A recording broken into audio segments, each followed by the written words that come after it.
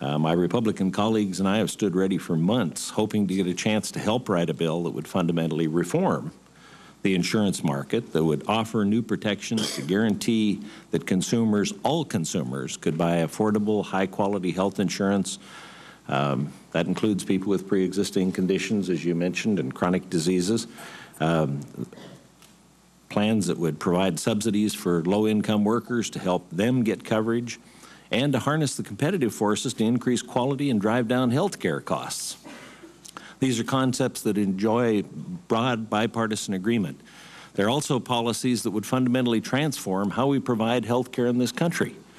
These are the kinds of changes that could be the key cornerstones of a bill that could easily gain the support of 75 to 80 senators, and I think that's a real landmark we need to shoot for people to have confidence in the plan. We won't be able to make everybody happy, but I think to make America happy, we're going to have agreement, give and take, solutions that will keep 75 to 80 senators happy with the bill.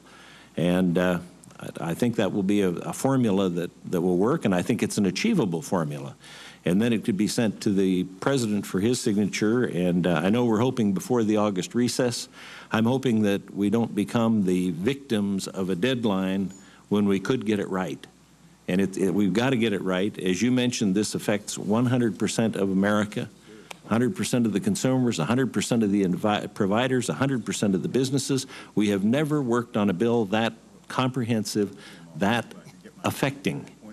And I regret that we find ourselves here today marking up this bill. The committee's activities today kind of represent a wasted opportunity to enact real health care reform that could benefit millions of Americans.